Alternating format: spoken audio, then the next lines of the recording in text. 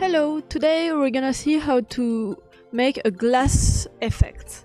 So like having a bar of glass going through your screen like this.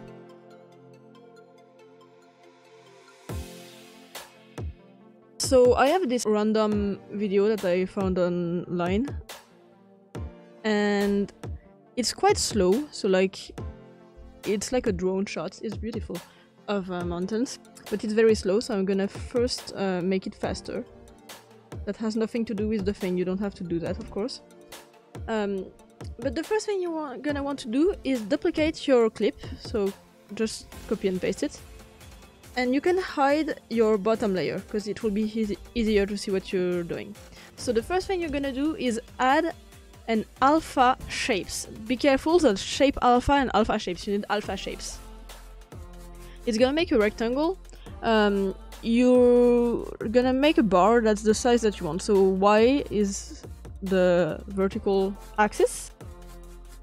So I'm gonna make it wider than Y and maybe some inclination.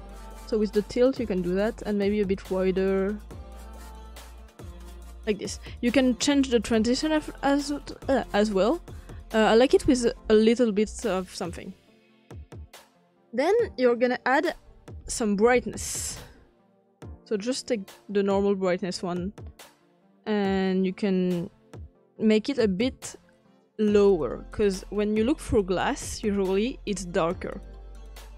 Then we're gonna also add some blur, because that's kind of the main thing.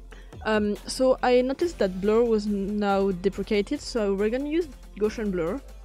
It doesn't work the same, but like it goes very fast.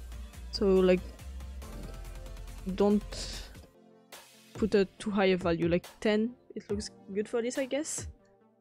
And the last thing is a transform effect, because you might know that the refraction index of glass isn't the same as air, so it would be different. So like I like to zoom in a little, maybe 115, yeah.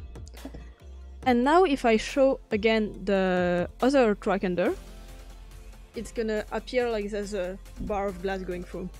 You could make the same with a circle or something if you're into that, because you can make a circle with the alpha shapes like this. It looks weird now. Let's keep a rectangle.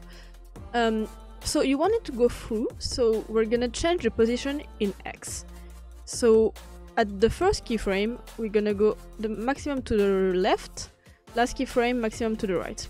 You can, of course, do it differently. I'm just gonna change that one to smooth, and I'm gonna add a few keyframes in the middle to make it go faster at the beginning and the end. Let's see what that looks like.